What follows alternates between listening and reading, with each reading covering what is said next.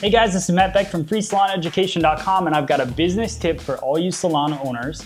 And this is something that I've been doing for about 2 years and I love it. It's a team contest that we run. The contest is based on the frequency, or not frequency of visit, scratch that, we'll talk about that later. But team contest based on services per guest, so how many highlights, colors, any upgrades that your staff does. Let's say that they're booked for a haircut. You want to get multiple services per guest. So I'm going to try to upgrade them to something maybe in the wash house, something else behind the chair, maybe pop in a couple foils, whatever. So how many services per guest they're doing, retail per guest. So how many bottles of product are they selling, and then rebooking percentage. The thing I like about those three numbers are that anybody can compete. So I've been doing hair for 10 years. I can compete with a girl that's just out of beauty school because it's not about dollar amounts. Dollar amounts are just what is the outcome of those three numbers. So don't look at the dollar amounts.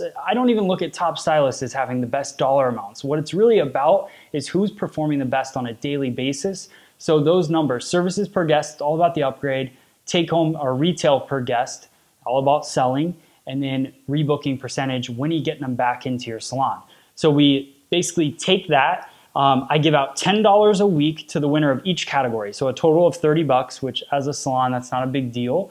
But to a stylist, it's gas money, it's whatever it is. It gives them incentive to want to better those numbers, and they get to compete with each other. So we run it Sunday through Saturday. So every Saturday when we get off of work, everybody checks their numbers, we go through it, and whoever wins each category gets to take home $10 from that category. So it works really well for us. The report I use for that is the MA055 report from Millennium.